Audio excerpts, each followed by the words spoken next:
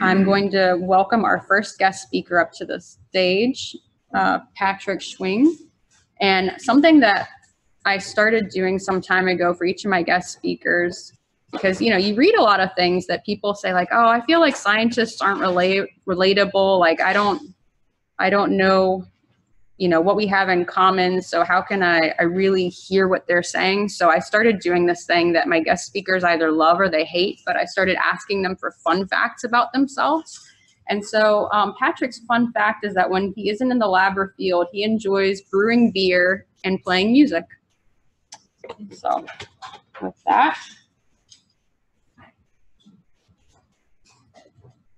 All right. Good morning, everyone. Thank you, Emily and Sea Grant, for having me this morning, and it's a pleasure to be here. Look forward to seeing all the other presentations and chatting over lunch with you guys. So, okay, so first of all, I need to acknowledge the fact that I'm not the only person that's contributed to this presentation. There are multiple other people that have contributed data and figures, so they are all here as my co-authors. And I also need to acknowledge Gomery for funding the majority of this research. So, benthic foraminifera. I promise in a few slides I'll tell you all about them. But first of all, they have been really valuable to us over the past several decades, looking at millions of years of change environmentally, primarily from sediments that were collected in the ocean. And today, since about 2010, we've also realized how valuable they are in oil spill science. So I'm going to give you guys a little bit of an idea of how we've used them over the past, 8-9 years now, in oil spill science. So impact, response, recovery, that type of thing. Okay, so if you fall asleep halfway through the presentation, the two takeaway messages are right here. Number one, human health and the Gulf economy are both dependent upon the seafloor of the Gulf of Mexico and services that they provide, that the organisms that live on the seafloor provide. And then secondly, benthic foraminifera are effective indicators of how healthy that seafloor is. And this is in the context of oil spills and other stressors, be they natural or human. Okay, so I'm going to zoom way out and then we'll zoom in a little bit. So first of all, there's a huge investment in oil and gas extraction in the Gulf of Mexico. You guys all know this. Just wanted to provide some context here. So the Gulf of Mexico produces about 9% of the world's oil, about 11% of the world's gas. And you can see the distribution of wells currently in the Gulf of Mexico and on the southwestern portion of the Gulf of Mexico along the Mexican coastline. What's interesting is all of the dark, or as they get darker, I guess in the black and dark grays, these are the most recent wells. So we're kind of marching down slope into deeper and deeper water. And the short answer to that question at the bottom of the last slide, are we running out of places to drill? The short answer is no. In 1996, there were no oil wells deeper than 1,500 meters, which is about the same depth as the Deepwater Horizon. And that's the demarcation between normal drilling and deepwater drilling.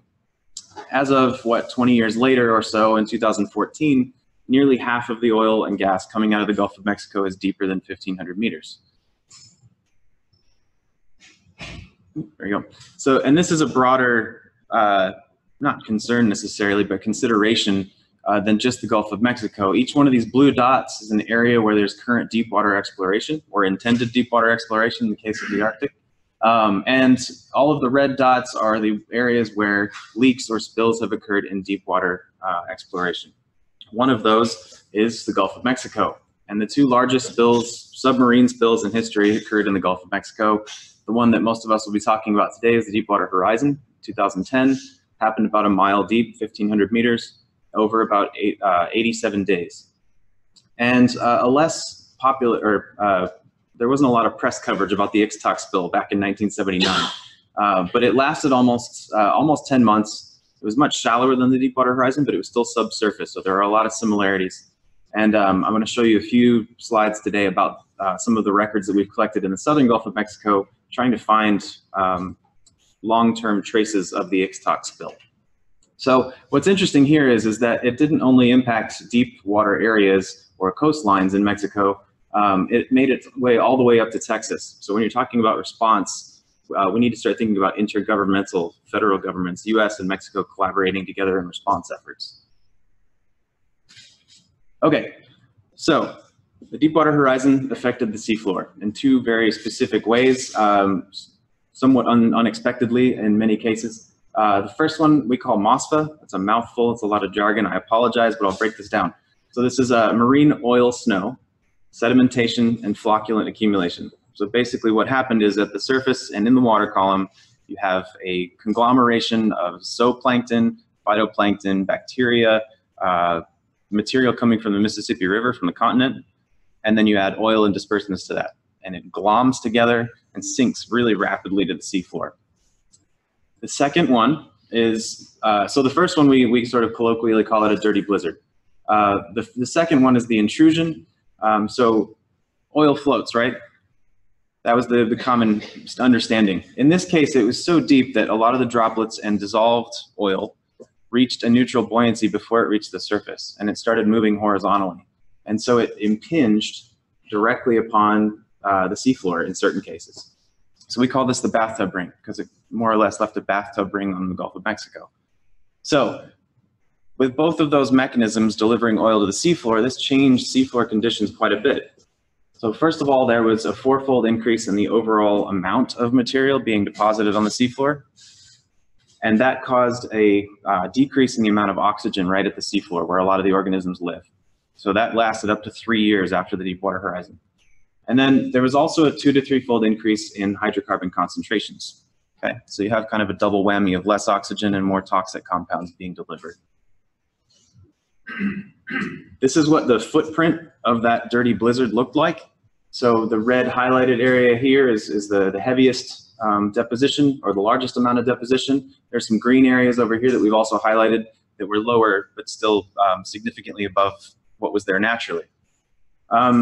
If you add up all the space between all of these black outlined areas, it's about the size of Maryland, so 35,000 square kilometers. And based upon this area and the amount of material going to the seafloor, it accounted for about 14% of all of the oil that came out of the wellhead. So that's about 43 Olympic-sized swimming pools going to the seafloor. That's just the oil portion. That's not all of the other material that was associated with it. So, great. There's a bunch of oil and marine oil snow on the seafloor. Why do we care? First of all, the Deepwater Horizon well site at 1,500 meters is actually the depth at which there is the highest amount of different species, so species richness of benthic fauna. So those are the organisms that live on the seafloor. And they're really good indicators of general ecological health. So if you have a good understanding of how healthy the seafloor is, it's usually pays its way up into the water as well. There's legal authority to include a lot of these species in, and I'll show you what they look like here in a second, in the natural resource damage assessment.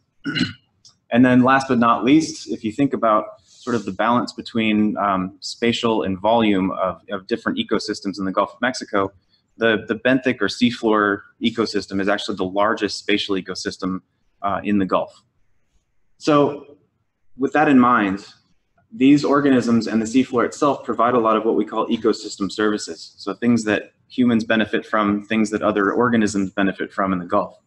So some of those are listed here. I won't go through all of them, but some of the main ones are carbon absorption. So human carbon emissions, the deep sea is actually absorbing a lot of that. There's direct food provision. So the things that we like to put on our dinner plate. So crab, shrimp, tilefish, grouper, snapper, they're all dependent on the seafloor. And then secondly, if you're thinking about things that eat things off of the seafloor, so a lot of the tilefish, a lot of the grouper and snapper will eat the smaller organisms off the seafloor, and it also provides habitat for them. They have some intrinsic value, so there's genetic resources and biodiversity, and then last but not least, they absorb or detoxify a lot of waste that tends to go to the bottom of the Gulf and the ocean in general. All right, so what does some of these groups look like? Well, we've got microbes, bacteria, which I didn't put a picture up here of because they're multiple and very small. Benthic Foraminifera are right here, so you can see a few photos of those, and I'll go into detail about those. From benthic Foraminifera, we basically move up in size. So there's myofauna, macrofauna, megafauna, and you can see some of the examples here. You've got a few shells, shrimp, worms. You get into the megafauna, and you're talking about like golden crabs, sea stars, brittle stars, that type of thing. And then ultimately, wherever we have hard bottom, you usually see corals, deep sea corals, and mesophotic corals, which are sort of in between shallow and deep. All right, so there's a lot of text on this slide, I apologize, but I think forams are pretty cool. So we call Foraminifera forams for short, so that's the nickname. There are some that live on the seafloor, those are the benthic ones, those are the ones that I'll talk about today. There's also some that live in the water column, so those are planktic forams. They secrete a hard calcite shell. They're exactly the same composition as a lot of the shells that you might find on the beach, but they're much smaller. They're about the size of a pencil tip. And like I said, they contribute to that sort of detoxification and decomposition of a lot of the waste that goes to the seafloor. They typically turn it into, useful minerals. They're also a food source for some of those larger organisms that I showed you on the previous slide. And I use them, most importantly, I think, as bioindicators. So they respond pretty quickly to any sort of changes in their environment, be that temperature, salinity, oil contamination, whatever it is. The cool thing is that their shells are hard parts, so they're well preserved in sedimentary layers. And sedimentary layers are perfect for going back in history. You can kind of peel each layer back and go back in time and look at what the environmental setting was like hundreds, thousands, and even millions of years ago. All right, so two main objectives for today. I'll get through these quickly. I want to show you how we assess the impact and any lasting changes in benthic systems caused by the Deepwater Horizon and the oil spills. And then I also want to show you a little bit about how we're preparing for the future using baseline establishment now, so that if an oil spill happens tomorrow, we actually have a good measure of any changes. All right, so through the Sea Image Consortium here, we've gone out and we've sampled all over the Gulf of Mexico, the US, Mexico, and Cuban waters. And I'm going to show you some data from about 100 sites, a little bit more than that. We use a multi-core system. So it basically throw it over the side on a cable. It takes short sediment tubes or short plastic tubes and collects sediment off of the seafloor. You can see an example of that right here. And so we get these columns of sediment that are really well preserved. So we take them off the multi-core, we take some initial measurements and observations on deck, and then we ultimately take it back to the lab and we extrude it. So we push the sediment up through the tube and slice it at very fine intervals. In this case, it's about 2 millimeters. So some of the cores that we collected initially, just to give you an idea of what they look like, these were both collected in 2010, during and just after the Deepwater Horizon, and just a visual comparison can tell you quite a bit. So if you look at the bottom portion here, this is what a natural signal would primarily look like. It looks bioturbated. So that basically just means that organisms are in there moving things around. There's a lot of activity. Above that, you see fine layers or fine laminations. And you can actually see the oxygen boundary right here. That's the color difference. And so there's no, in the surface, in the 2010 layer, there's no bioturbation. There's no mixing going on. There's no biological activity, or at least less biological activity. So just visually, you can tell the difference. Putting that a few numbers on this, and this is kind of a busy slide, but I'll walk you through it. On the left, we have some of the first foram data that we generated, and on the right, we have some of the environmental controls. So these are all of the natural sediments that I showed you, those bioturbated sediments here, and we're looking at density, so that's the number of forams per volume, and you're also looking at diversity, so basically who's there. It's a good measure of how healthy the system is. You can see both of these decline after the Deepwater Horizon layer is deposited. So this is 80 to 90% decrease, and this is about a 30 to 40% decrease. And it's consistent with that 2 to 3-fold increase in oil concentrations that I told you about at the beginning. And it's also consistent with that less surface oxygen. So it's kind of, like I said, a double whammy. These guys are responding to both stressors. All right, so we've assessed an impact. We wanted to see if we could use forams to document recovery of the seafloor. And what we did was we took the surface sediment from those cores, probably the top 5 centimeters, a few inches, from 2011 to 2015. And we looked at 2 measures of diversity, and we looked at density consistently, and found that there was a gradual increase from 2011 to 2013-14. And then it plateaued off. So you can see here, 13, 14, 15, there's no increase from then on. So the takeaway message here is that it took about 3 to 5 years for the seafloor, or benthic foraminifera, to reach a steady state. We can't say that it's a full recovery, because in many cases we didn't have collections in these areas prior to 2010. The ones that we do, the communities in 2015 don't look anything like the ones in prior to 2010 in some cases. So we can't call this a complete recovery, but it has reached a new normal or a new steady state. All right, so moving to the Southern Gulf, Ixtoc 1, got the spill and the surface expression of the oil here, and we're using a classic geological tenet that the present is the key to the past, and the past is a window to see in the future. So we're using Deepwater Horizon as our present case. We want to see if there are any records in the sediments of the Ixtoc spill to help us forecast what the Northern Gulf might look like 20 to 30 years from now. And then we want to use both of these spills to help us prepare for the future. So this is the same footprint method that we use for the Northern Gulf. The extent was about 53,000 square kilometers of marine oil snow deposition. And that's consistent with the surface, sea surface spatial extent that was calculated in 2015. Looking at impacts, I'm going to keep this really simple. These are the Deepwater Horizon records here. These are the records that I showed you at the beginning where there's a decrease in diversity during the Deepwater Horizon. We see exactly the same magnitude of decrease in benthic foram diversity during the Ixtoc layer, so the 1979-1980 layer, and it's been preserved for nearly 40 years. So that's really interesting. We actually have a record of impact and recovery that's preserved in the sediments of the Southern Gulf of Mexico. All right, so we've talked about present, we've talked a little bit about past, and I'm going to talk a little bit about now, how we're preparing for the future. One way to do that, one of the shortcomings or shortfalls that we identified early on in the Deepwater Horizon response was there aren't any baselines in many of these areas, and for many of the things that we have found are pretty valuable to have during an oil spill, benthic forams being one of them. And so we're currently creating baselines, at least from 2015 to 2018, as sort of a benchmark, a new normal. 5 minutes, cool, thanks. So that if a spill happens tomorrow, we know what was happening today. We can actually quantitatively measure the difference and assess an impact and recovery. So I'll show you a little bit about what these post-spill baselines look like, how we can use them to prepare for future disturbances, and then are there any other valuable things that we can get from these measurements. The slide always takes forever to load, sorry. There it is, okay. Really busy, but ultimately these 5 maps represent different parameters of things that we have measured that were useful in benthic foraminifera for the entire Gulf of Mexico. We're filling in gaps here and here, but overall, the data behind these maps could come in handy if another oil spill happens. We can actually measure, again, how things have been impacted or changed, or not, if another oil spill happens.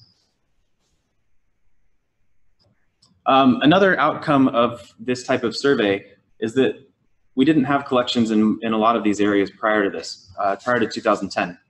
And so we're starting to get a good idea of how these regions are connected.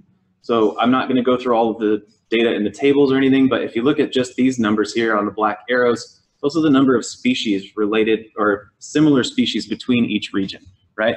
So this number here between Cuba and the Northern Gulf of Mexico is much lower than the other two. And so the reason that that's important is if you have an impact like an oil spill, foram reproduction is primarily passive. It's based on the currents. And so if there's no connectivity between two regions, they can't recolonize the region that was impacted, right? So this is important. We didn't really know this before the oil spill. So I've been talking about benthic forams, but putting this into a larger context, we have physical and chemical measurements throughout the Gulf. We have some of the larger organisms that live on the seafloor. And we also have the things that everybody cares about, all the benthic dependent fish. And so when you start layering all these baselines together and you look at how the physical and chemical measurements are changing and how those mirror all of the biological changes, you can get a really good idea of how it's sort of paying up through the food chain or the food web. And again, for most cases, and especially in deep waters of the Gulf of Mexico, we didn't have this prior to the oil spill. So this is another good outcome from these surveys. All right, oil spills are just one stressor. And that was another concern early on, is how do we tell impact from just an oil spill when you have all of these other things going on in the Gulf of Mexico? Hurricanes, marine debris and plastics, chronic pollution from oil seeps, hypoxia. And so this is a difficult task. One of the things that I'm working on with a few grad students right now, and this is, hot off the press new stuff going on, is working on biomonitoring using forams. And I would argue that the Gulf needs a regional tool to monitor benthic ecological quality status. And one of those tools that we're trying to develop in response to this is called AMBI. It's a marine biotic index. It's easy to interpret. It's relatively inexpensive, and it reflects changes of the seafloor to most of those stressors that I identified on the previous slide. So I welcome input from any managers out there, resource managers out there. I would love to talk to you guys about how to implement this. All right, I'm running short on time, so I'll wrap this up. Overall, 3 takeaways for forams. They're useful in the context of oil spills for multiple reasons. I would say that they're important to include in baselines because of their utility in oil spill response and recovery. And I would argue that they should be used as a bioindicator of ecological quality status moving forward. Broader implications, we now have a basic understanding of the interconnectivity between multiple trophic levels and spatial connectivity. And we always like to say that there's only 2 degrees of separation between the seafloor and your dinner plate. If you eat shrimp and crabs, it's only 1. And this is why at the very beginning I said human health and the Gulf economy are dependent upon seafloor services. All right, all of the baseline data is available in that second book. This is a series from the Sea Image Consortium. You're welcome to scan that VR code. Am I out of time? Okay, 2 seconds. So that's all in this book. All of the data is on the GridSea website that Emily referenced, so you're welcome to check it out. See if you disagree with my interpretation, I welcome it. I'm available via email or Twitter. I think you're going to hold questions until the panel. Is that right? Okay, cool. Thank you all.